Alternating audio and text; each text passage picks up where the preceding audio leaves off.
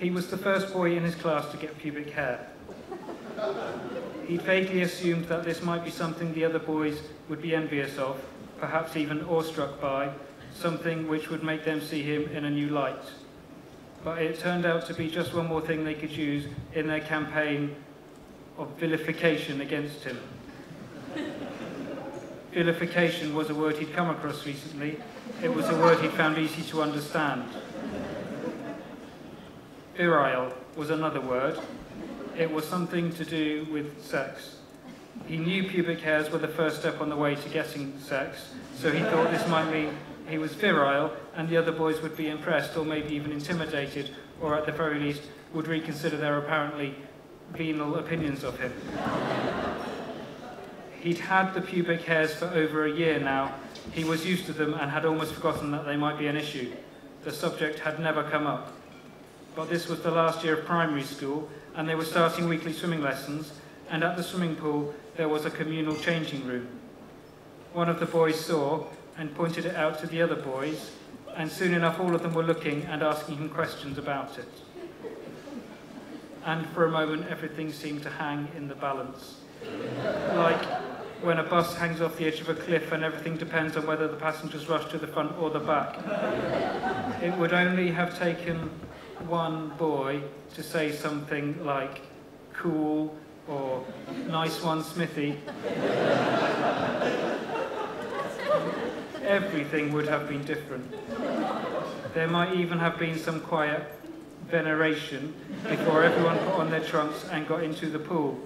Word would have spread around the school and he would no longer have been vulnerable to being tripped in the corridors. People would have talked to him on the bus or between lessons. But instead someone pushed the balance the other way.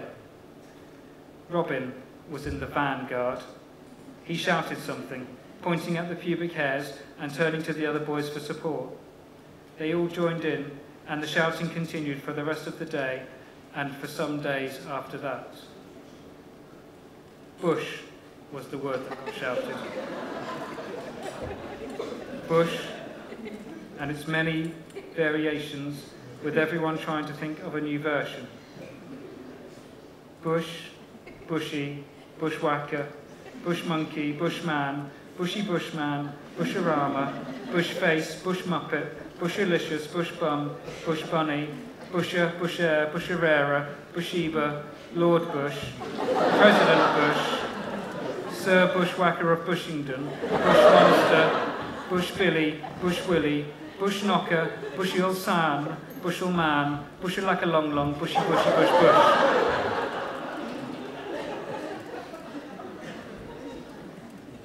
It wasn't even as if his pubic hair was unusually verdant.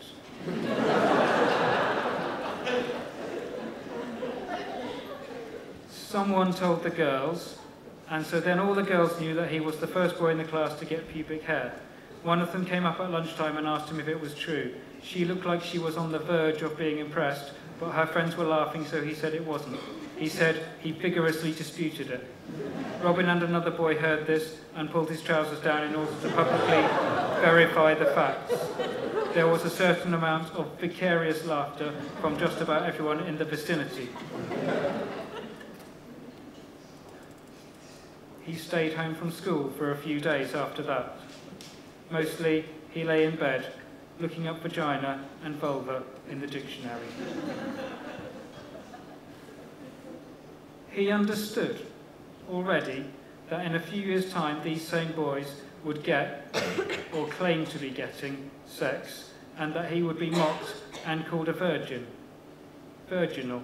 Someone would realise that virginal sounded like vaginal, and he would be called a vagina head. He could visualise it precisely. There was no logic to it. It was vindictive. There was no way he could win. There wasn't really any hope of winning. It made him feel vexated.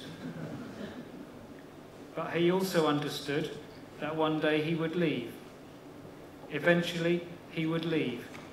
And when he was gone, they would still be here. He would move to a big city and go to university and be friends with people who didn't feel the need to mock and belittle him. People who were interested in reading and art and philosophy and those varieties of things. And Robin and everyone else would all still be here, with their limited vocabularies, working in the chicken processing factories and vegetable packing houses, looking for someone else to victimise. Victorious would be a word he could use then. Vindicated.